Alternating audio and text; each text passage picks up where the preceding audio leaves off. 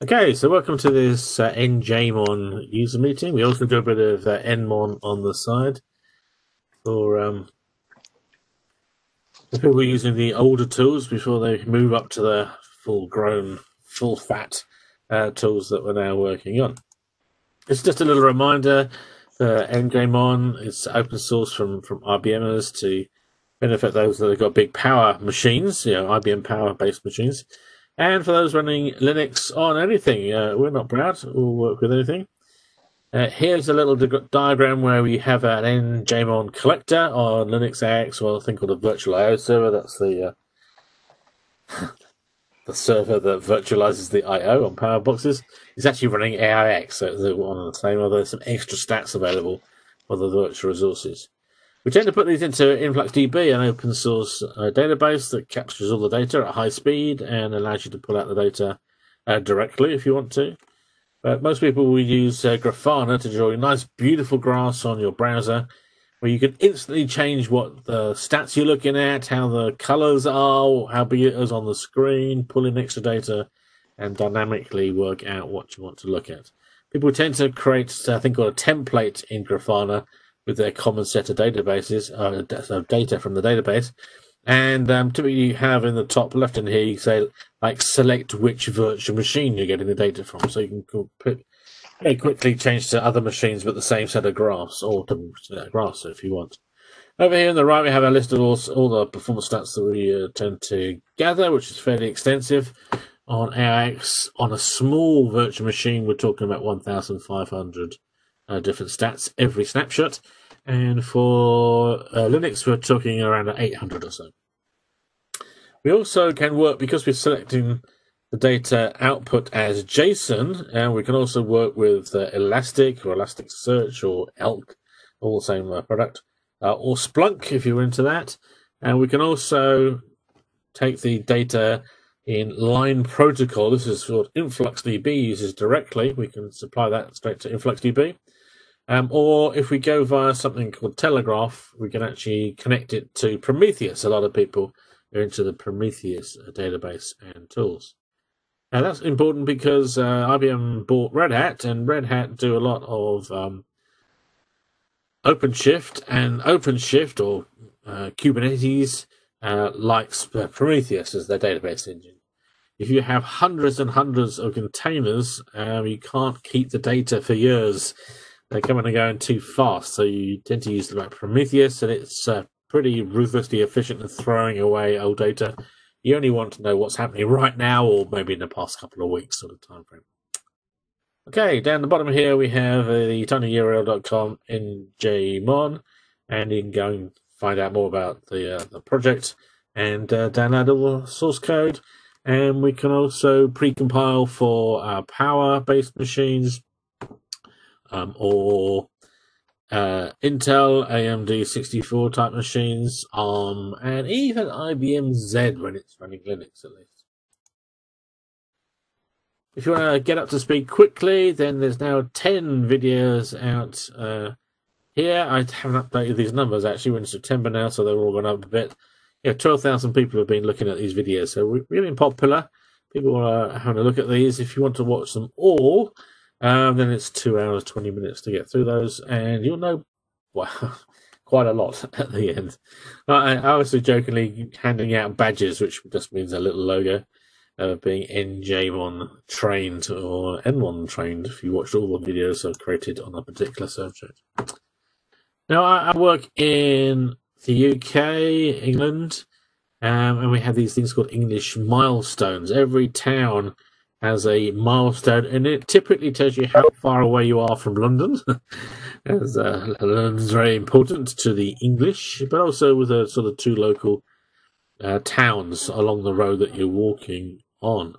Interestingly, one on the right looks like a J, but that is actually an old-fashioned 1. I presume they put a little tail on it, otherwise it just might look like a crack in the stone or something. But so this is 14 miles to one town and 1 mile to the other one. And these many date back from Roman times. They may actually be older than that in other parts of the world. But we've reached an important milestone with nmon and njmon. It's all held on SourceForge. We've been tracking the numbers, and we hit 1 million downloads over the weekend on Saturday. I was jumping up and down with joy and saying how great this was, and my wife was just looking at me like, "Oh, what a sad guy that I live with." But there we are. Some people get excited about these things. We must have done something right if 1 million people have downloaded it. And quite a lot of people will download one copy of NMon or njmon and then run it on 10 machines, 100 machines, 1,000 different virtual machines in their computer room, so we're never quite sure what's going on. Over here, for the NMon side of things, NMon for Linux was released in 2009, so it's only 11 years worth of data. We were actually running for 10 years before that, as well as we were releasing just the binaries, not the actual open source. The famous analyzer for NMon didn't hit SourceForge until 2018. It was held on Developer Works, which IBM decided to close down, and we lost track of how many downloads there was.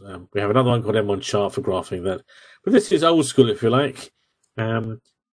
If you're an AX user, then NMon is actually installed by default now as part of the AX installation, and it actually automatically runs it for you on AIX, and that happened in 2008.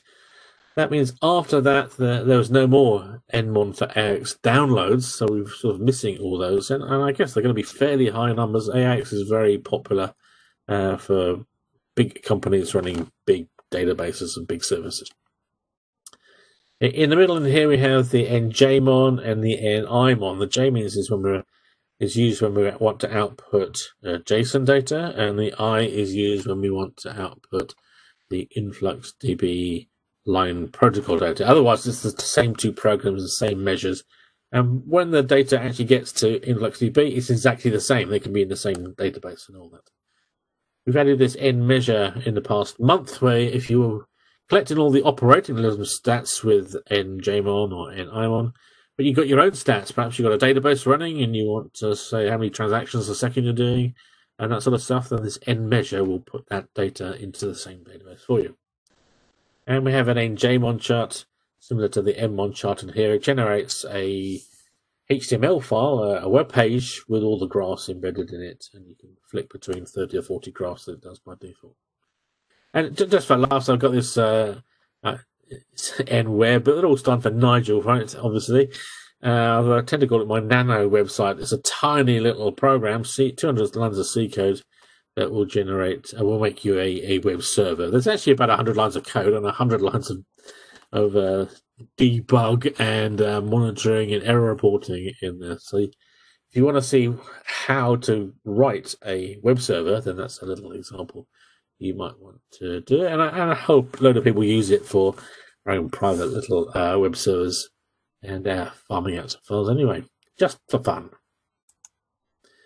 Right now, what is a host name? Is it a fully qualified FQDN, a fully qualified domain name, or should it give you the short name? If you type in host name, do you get a host name dot and then the domain name, and then at the top, the last little bit in here is known as the root domain? Or should it output the short name like this, the blue part, and this is called the domain name? Well, a lot of people think they can make up their own minds. Well, it's not true. In practice, it's bad practice not to use the full host names. And we just hit this in part of the njmon project. So we had a user that has multiple virtual machines with the same short name. In my opinion, this is insane and error prone. So if you think you've got a host out there with a host name of Alpha42, well, there'll be half a dozen of them, virtual machines with that host name with different domain names, which is just asking for trouble, in my opinion. You're not quite, if you log in and it says Alpha42, you don't know where you are, what the actual domain name is.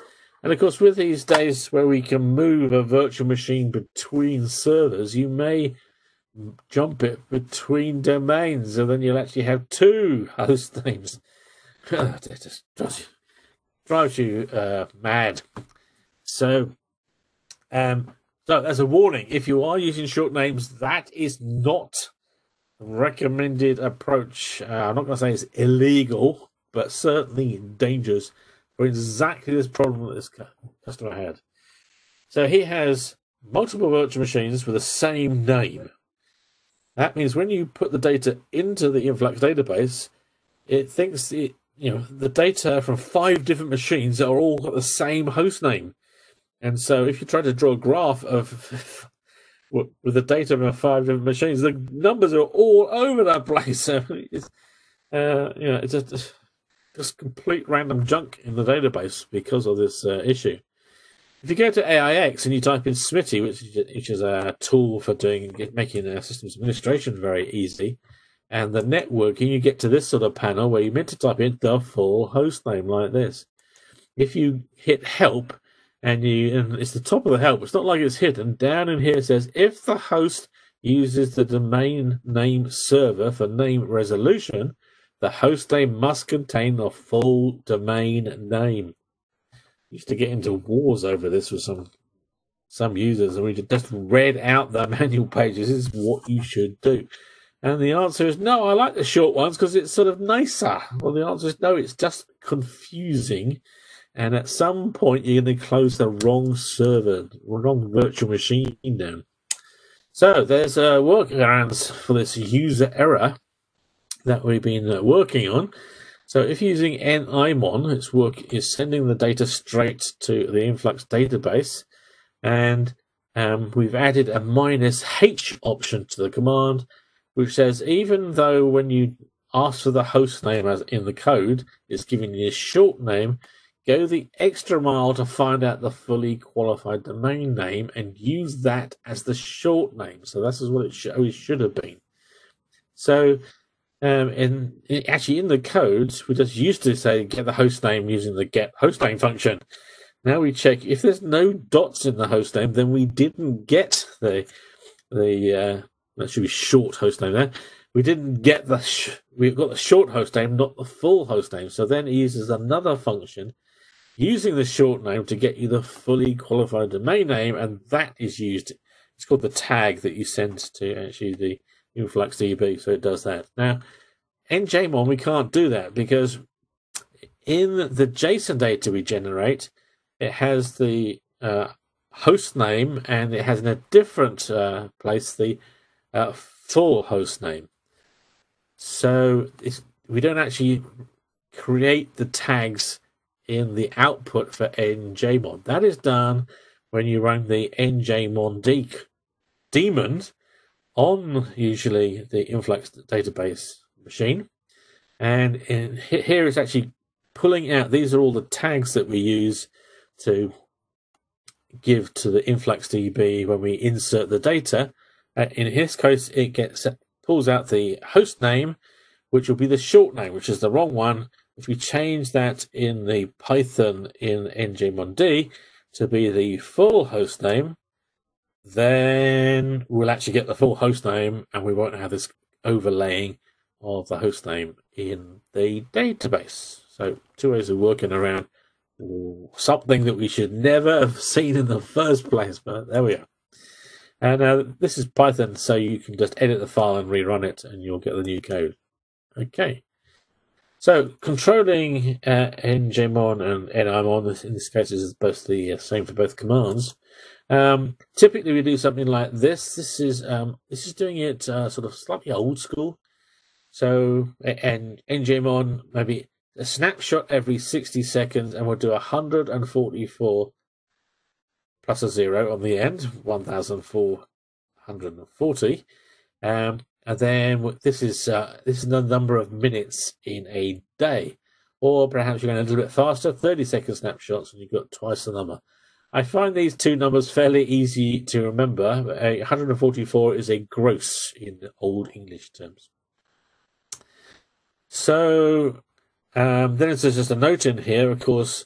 If you have 1,500 stats per snapshot, then you're going to end up with 0.7 billion a year. This is the number of snapshots. This is the number of stats. And if you've got a computer room with either 100 servers with 10 virtual machines or 10 machines with 100 virtual machines in it, then you're going to end up with 1 trillion stats in your for this particular machine, for all the machines, the 1,000 virtual machines in here. So you can see that the numbers are growing up, and some people would want to run these tools a lot faster, but a bit of a warning in here. 10 trillion stats, you work out how many bytes is in a stat. InfluxDB is pretty ruthless. I think it's 8 bytes per stat or something. But you're going to need a significant amount of disk space to hold that. If you only got 1 or 2 of these running fairly slowly, then a 64 gig disk will be fine. If you're into these sorts of numbers and lots of machines, then you probably want a terabyte or so to store your Influx database. As by the way, these are the commands I like to use. Right. Now, if you like those sort of numbers, restarting njmon every day is a little bit old school. That's what we did with nmon, because if you reboot the machine, it wouldn't start again if you're running it at a cron tab until midnight. So you could end up with like half a day's worth of missing stats, but it wouldn't need to pick it up and do it again. You could restart nmon and work out how many seconds left in your day to get to fill up. If they overlapped a bit, it doesn't hurt. But we tended to do that because in the good old days when we started, you have things like memory leaks. It's good to restart a command because it will free up all the memory from the old one, and at midnight you start another one. And in nmon, we like to have the idea of one file per day. Of course, then we end up with lots of files, which is always a problem when we were people using nmon were used to having to move lots of files and having collections of thousands of files in the file system, and then working out which one they wanted to actually have a look at. With njmon, we don't, as far as I'm working out, I haven't seen it leaking any memory. It would leak fairly fast given the number of snapshots we tend to do in a week or a month, and the amount of stats that we're collecting. So we tend to start njmon or nimon and let it run forever. And all we have to do is miss off that -C option. And the count of the number of snapshots can go missing. And so that just makes life easier. Perhaps you put this in your etc. RC files to start up njmon or nimon when it reboots, as an example, and then you got it covered. With nmon, we had regular problems with system admin people who noticed that nmon, quite often due to the amount of compute time it takes to run, actually overrun past the midnight, and they try and kill their nmon at midnight on the dot to start the next one. It didn't actually hurt much, but they used to write these shell scripts and get it wrong. Again and again, this used to happen. And the other thing that people used to do is that nmon, if they didn't like the file name that's used by default, that I very, very carefully selected so that if you used an ls of a directory full of nmon files, they'd actually come out in first of all the hostname order and then the time and date order, or date and time order. So they're trying to generate their own ones, including putting the date out with the month in alpha in letters, like JUNE for June. And then when you list the files, they don't come out in the right order. But they used to write this script badly. Perhaps the script actually crashed, or perhaps the file name they generated had spaces in it, and so the whole thing didn't work. I used to get lots of emails saying nmon crashes immediately on startup, and then they show me. I actually have to ask them exactly what was the command, and they eventually show me the script, and I say, no, here's the error in the script. But anyway, we're trying to avoid all that with njmon and nimon. If you reboot, then you do have to restart nimon or njmon. It's easy to forget, and perhaps you have a gap in your database of many hours. One thing we can just limit the damage is again use cron tab and using this -k option. That k says check if the previous copy of njmon is running. So how do you work out that? Well, you're not going to use the ps command. If you're on a very big machine, the ps command can take 20 minutes to run if you've got 10,000 processes running and you're overworked. So you don't want to do that. So what we do is when njmon or nimon starts up, it saves the PID in a directory, /temp/njmon.py. So when we start the next one with a -k, it looks in here, finds out the process ID of the previous one. If it's still running, then it says, okay, we will quietly stop this one that's just starting up because the original one's still running and we don't need to restart. If it finds that it's not running, then okay, something must have happened. Maybe we did a reboot. Maybe somebody accidentally killed us.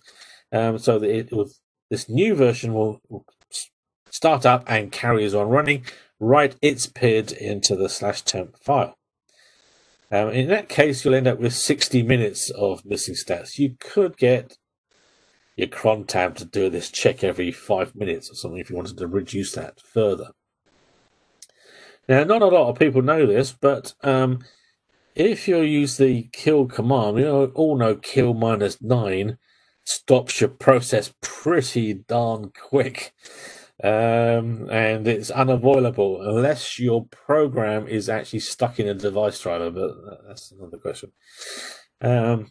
And if you, although want to test if a process is still running, you can send it the 0 signal. Now, the 0 signal doesn't exist, but it does something clever. It will check to find out if that process ID is actually running, is still available, but it doesn't actually send it a signal, which is nice. So you can write a command that says kill -0 and the PID, and it will tell you if it's not there, you get an error message saying that PID doesn't exist.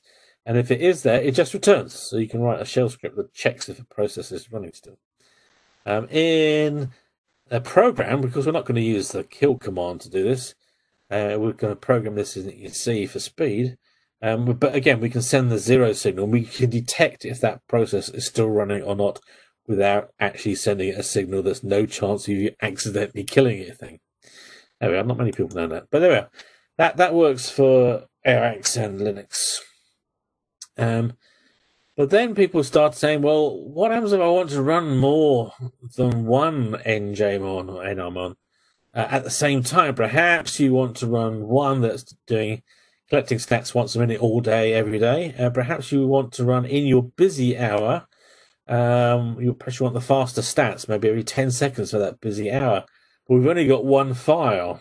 Perhaps you want to run 2 njmons and send the data to 2 different influx databases for sort of redundancy.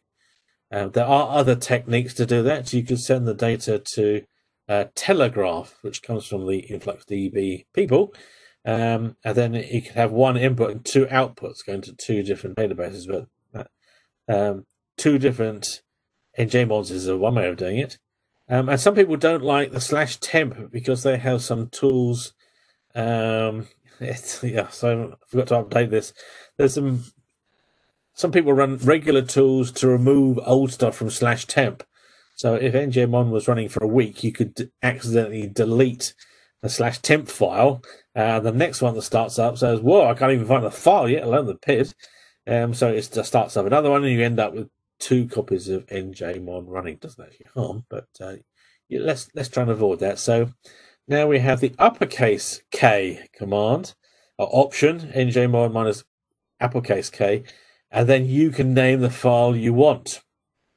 Now, a lot of people tend to use things like var log to put these sorts of things, and you'll find that other tools are saving the PID of the process in there as well.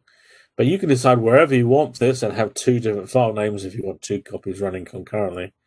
But notice var log, you have to be the root user to create a file there. So that's why I went for the -temp option as a cheap and cheerful one with the minus little k option. So that's good. And these features, the minus h, capital H, and the minus capital K, are in the current version of njmon, which was updated middle of last week. Okay. Another one in here which has been fixed. We have a thing called Spectrum Scale, or it used to be called GPFS, or it used to be called Multimedia something or other. There's MMs in a lot of the commands. But anyway, it got renamed as Spectrum Scale. It's an IBM product. It's a bit like NFS on steroids. Does massive scaling, more than perhaps you'd want to do with NFS with tens of thousands of nodes. You can also have built-in recovery, so that more than one node captures the data. So rather than NFS, which is one server normally farming out all the data to lots of virtual machines, you could have a cluster of 10 Spectrum Scale servers to handle the workload, and on top of that, redundancy as well, so that if one node goes down, another node will start supplying the data. So that's what GPFS is all about. And we have a feature in njmon and nimon that detects the GPFS monitoring commands and collects the stats from it. Now, unfortunately, the stats from GPFS are really weird. You just really wonder what they were thinking. It's written very academically, I think. For large-scale clusters, it's not easy to report, if you have 10,000 machines in a cluster, what the performance of the cluster is like. So, that's a fair comment. But we're collecting the stats and we're saving these into InfluxDB so you can monitor your GPFS in a much easier way with some graphs. Okay. Now, and that worked fine. It's been going on for many months, and a lot of people are using it.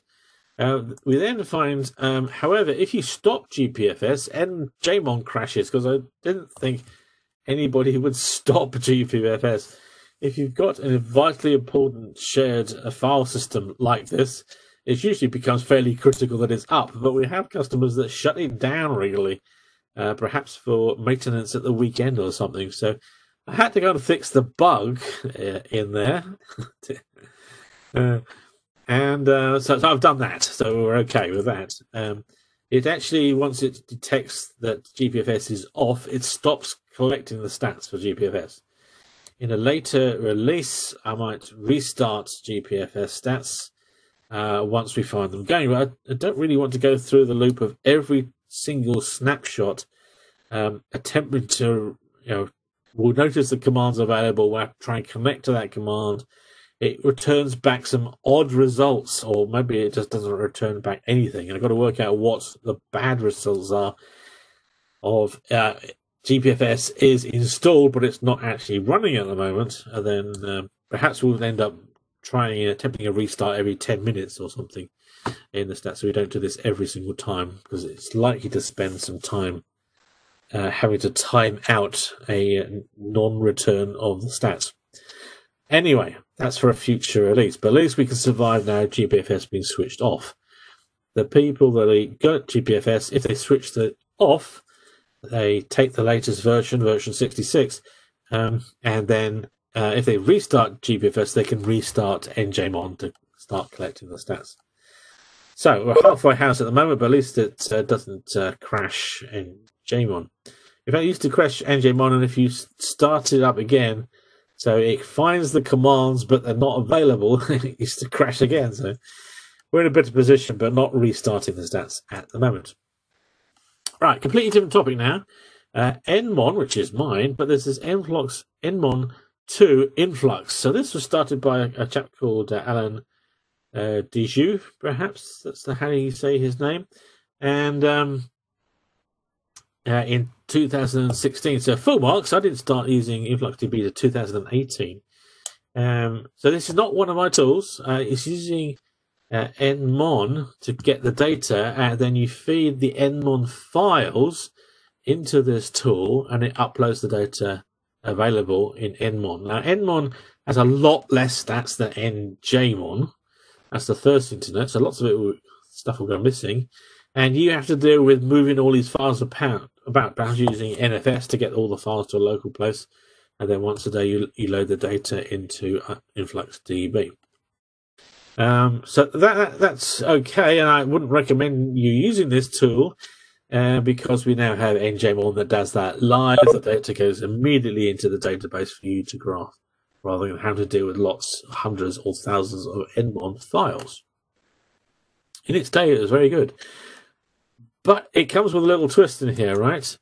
For power servers only, you have the option of a different tool in the same package, if you like, that connects to the HMC, and it gets some server stats and some LPAR, or virtual machine level stats. Now, these are very limited. It tends to be for the LPARs, the number of CPUs allocated to the LPAR, and like the size of memory allocated to the LPAR, but nothing about what they're actually doing. How much of that is used, how much of memory is actually used, for example. But the nice thing is that does include the IBM I stats. We don't have a way of collecting IBM I stats and putting those into the InfluxDB. So his extra tools then connect to the HMC, get this small amount of data, but it is sort of complete. You can see how busy your actual servers are, and what your virtual machines, including the IBM I ones that we can't monitor otherwise. So some useful data in here.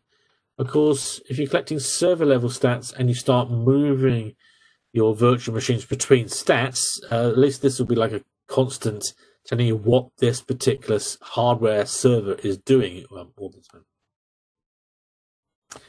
Okay, so limited stats, but I think quite useful. So this is not really related to the nmon part of it. It's another command or different options to the same commands, and putting it into the InfluxDB package. Now I get people asking me about that, and it's not my tool, but I do have a tooling to get the same HMC stats.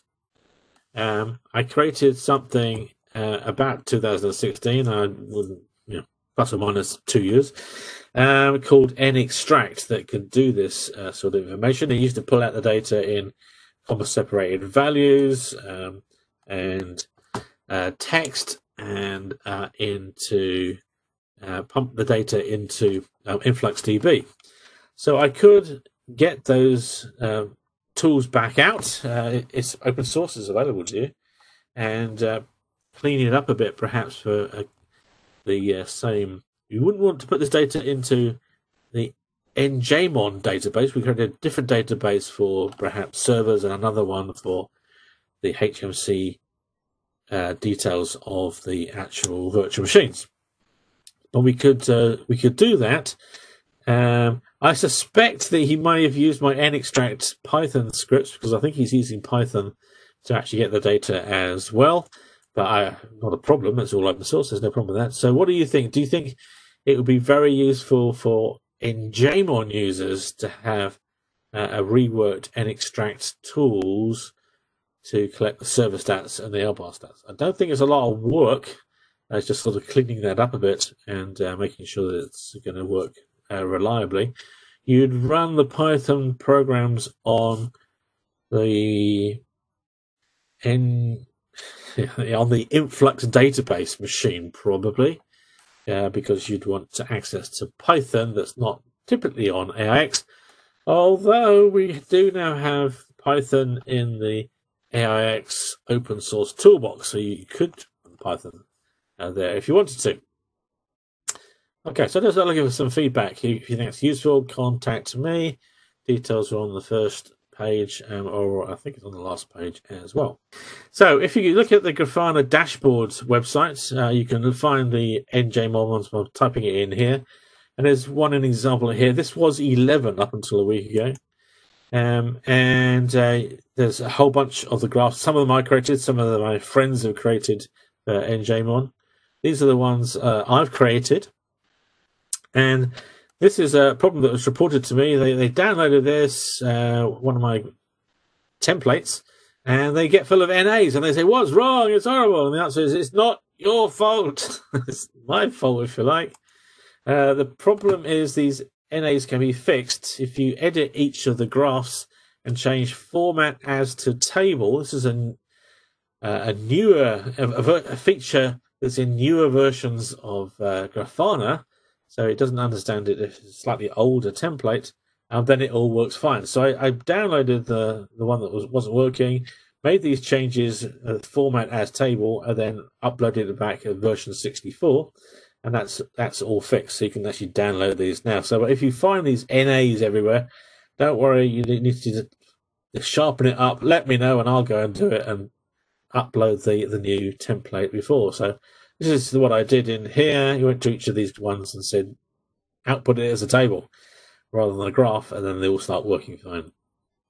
Okay, here's my to-do list. Last but one chart. So secure sockets for nimon has been requested.